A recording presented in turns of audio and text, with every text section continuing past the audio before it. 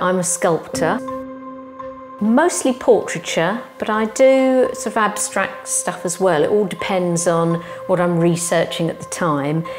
Often material-led, so if it's a material that I've sourced, I'll research it, and that then often instigates the path that I'll go down.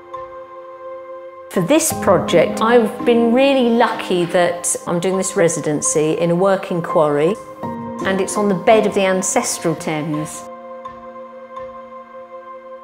The Ancestral Thames used to flow right the way across Essex on top of the London Basin, a totally different river to what it is today. It was a huge, what we call a braided river, very fast flowing.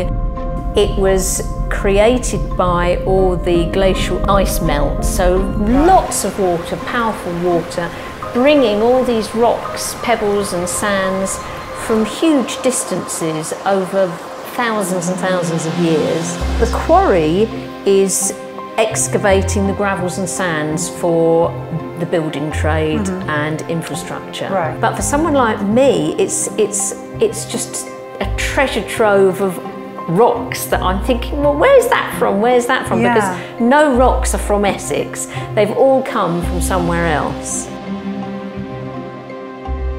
I mean, when I first went to the quarry and I was actually standing on the bed of the Ancestral Thames, it was very overwhelming because I thought, oh, you know, this is 500,000 years old.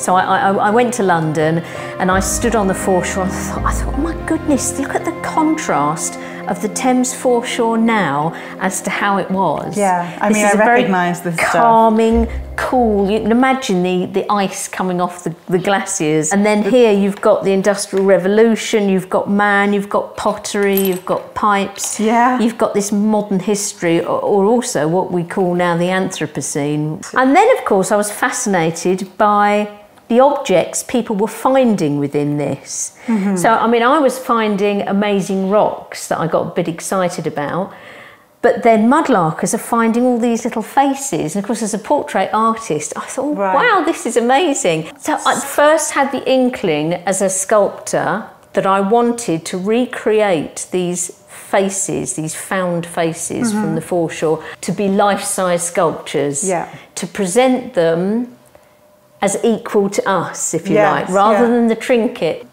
Some of them I've recreated exactly the same, or tried to. Others I've interpreted slightly different.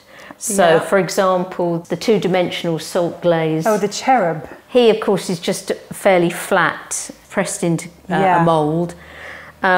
So again, to give him his voice and character, he's now three-dimensional with ears and a little pudding bowl haircut. I'm just going to go and look at his ears. He hasn't got. So he hasn't got ears on here? No, he hasn't got ears there.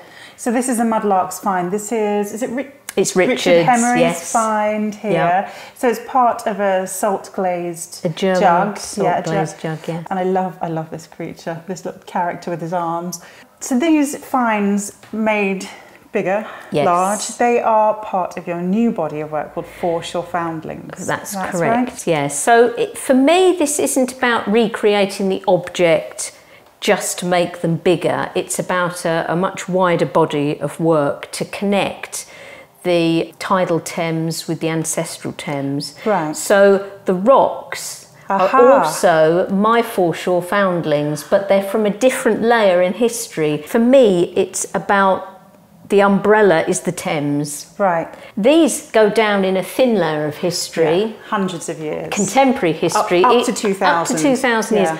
Whereas these objects go right back for millions of years. I knew nothing about geology, rocks or anything until I went into the quarry.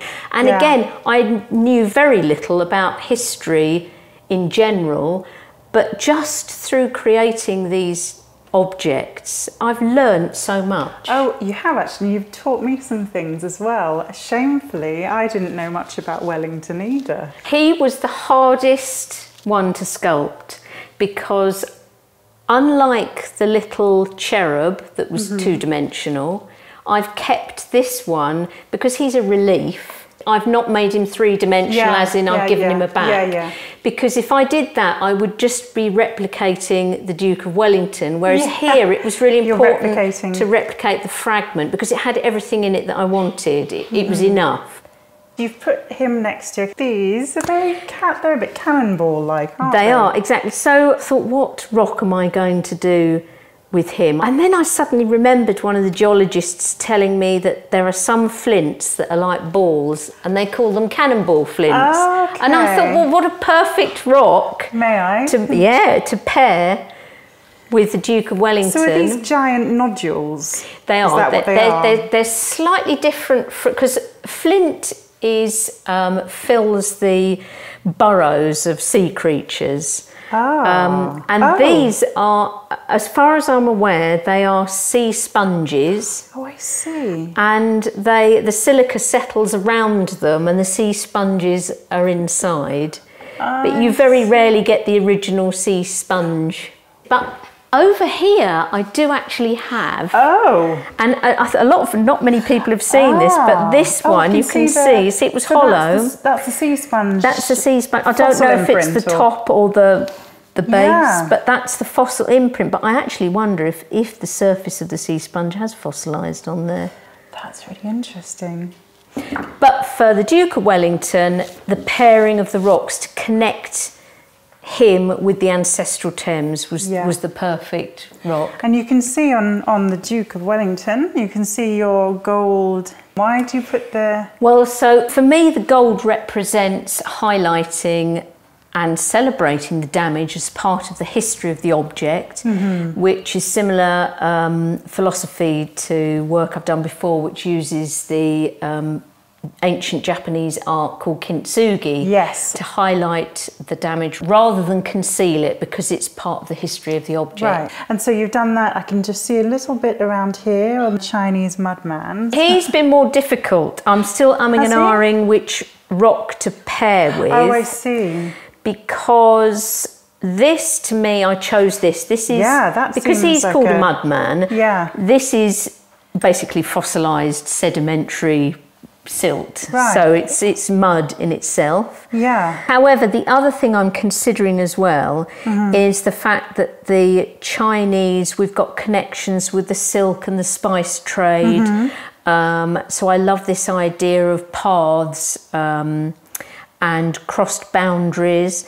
So these veined quartz rocks here, there's something there that could be connected. That leads us nicely on to the pilgrim badge. Oh, my favourite, easily my favourite. So this is Thomas Becket, who I only knew his name because my grandfather's name was Charles Thomas Becket. But I didn't realise who he was. The murder in the cathedral? No, but I do now. And honestly, I've learnt so much. And then, of course, all these pilgrimages to Canterbury Cathedral. And pilgrim badges are obviously like a big sought after find on the Thames. Everyone wants to find pilgrim badges. This was great because I just looked under the magnifying glass to see the decoration on there and the little face and reinterpreted it. And the rock actually was quite easy for me for this because of this idea of pilgrimage. So this is a piece of Welsh igneous rock. Gosh, that's beautiful. And it's folded, so you can see when it was, possibly when it was lava. And I've had it again, diamond cut and polished, so you can see that. That's my favourite one, I think. So to me here, there's a journey there, there's a path. So I've noticed the rock with the memento mori looks a bit different from the other. Yes, so this again, when I worked out which rock to use, was a perfect rock for it. So this is the memento mori bead. Hand carved in bone, medieval. Beautiful. Incredible find. And we were saying about this was the thing that started me off on this journey of sculpting portraits.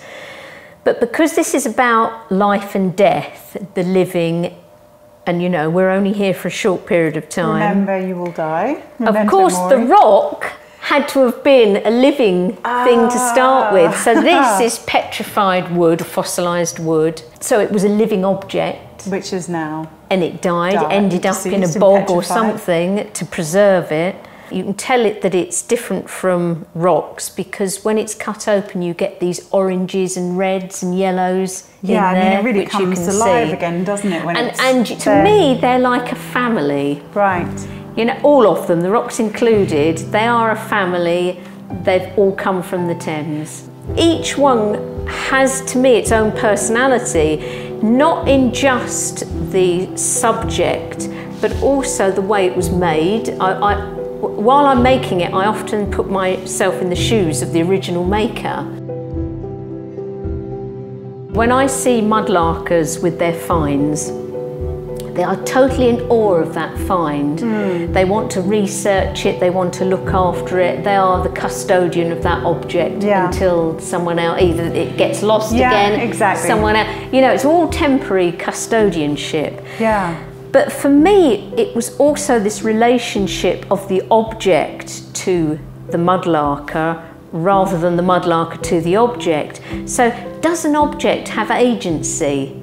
You know, that object gives back to the mudlarker as much as the mudlarker does with their research and the cleaning, the nurturing, the looking after it, the showing of it. This is my sort of challenge by researching the work is, and by presenting them as life-size, it's then having its own voice speaking back to us. You know, I've given them not power, I would say, but a place amongst us.